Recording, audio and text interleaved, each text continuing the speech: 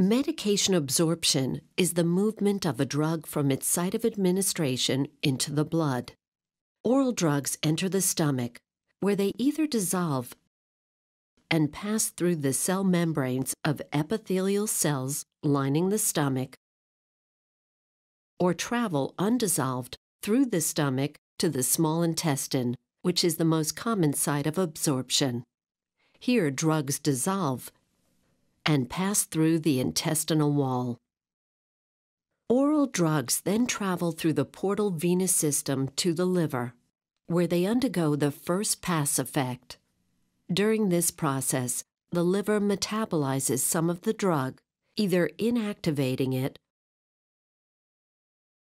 or excreting it into bile for elimination from the body.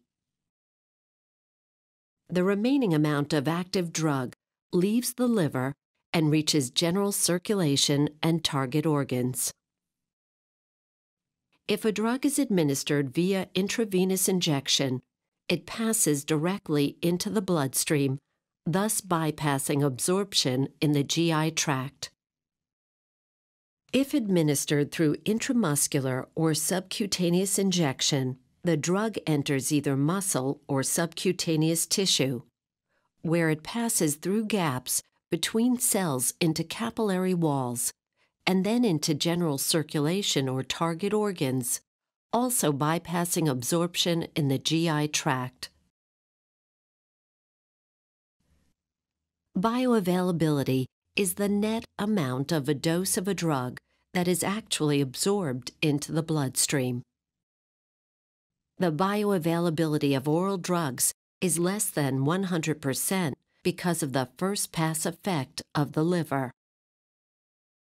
In contrast, the bioavailability of IV drugs is 100% because they are not exposed to the first pass effect of the liver. Different drug formulations alter bioavailability because they are not absorbed at the same rate or to the same extent. For example, tablets dissolve at varying rates. Enteric-coated drugs dissolve in the small intestine, not the stomach. Because gastric emptying time differs between individuals, absorption times also vary. Sustained-release formulas contain tiny spheres that dissolve at different rates, resulting in a steady drug release throughout the day, but also resulting in variable absorption. Some factors affecting drug absorption are the rate of dissolution. Drugs that dissolve faster are absorbed faster. Surface area. Since the lining of the small intestine has more surface area than the lining of the stomach, most drugs are absorbed faster in the small intestine. Blood flow. The greater the concentration gradient between the drug-filled stomach and the rapidly flowing drug-free blood, the faster the absorption. Lipid solubility. Highly lipid-soluble drugs pass through the phospholipids in the cell membrane more easily than drugs of low lipid solubility.